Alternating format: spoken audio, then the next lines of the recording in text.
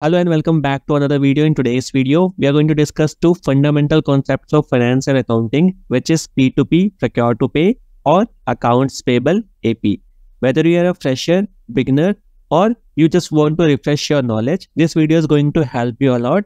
So, without any further ado, let's dive in. Imagine you work for a company that buys goods or services from various vendors.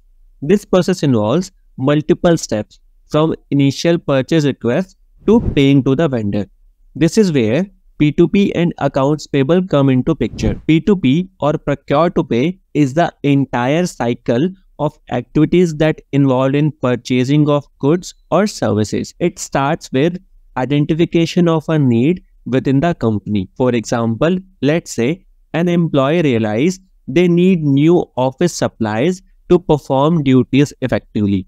This triggers the P2P process. The employee creates a purchase requisition, which is a formal request to buy necessary items. The requisition then goes through an approval process where it is reviewed by the relevant managers to ensure that it is aligned with the company's budget and requirement. Once approved, a purchase order is generated. This document specifies the items, quantity, agreed price, and the delivery dates. After this, the purchase order is sent to the selected vendor who will fulfill the request and deliver the goods or services. Upon receiving the goods, the company verifies the quantity and quality against the purchase order and issue a goods receipt note. And the next step would be that company has received the goods or services, so the vendor will send an invoice for payment.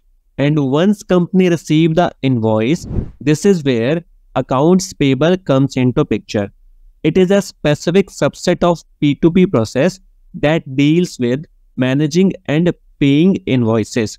So, P2P is the entire cycle of purchasing to vendor payment, but accounts payable is only a subset or sub-process of entire P2P process, which is specifically dealing with managing and paying invoices. The accounts payable team verifies the invoice against the purchase order and the goods receipt note to ensure accuracy, which is also known as two-way or three-way matching, which we do to ensure the accuracy of invoice before making their payment. Once we are done with two-way or three-way matching process, then invoice goes through an approval process where it is reviewed and authorized for payment.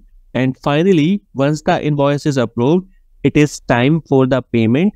Invoice get paid and we record this transaction in our books of account. So to summarize, P2P is the entire cycle of activities that involved in purchasing of goods and services, while accounts payable just focus on specifically managing and paying invoices. So I hope this clears your doubt. If you want to learn more in detail, you can watch this playlist.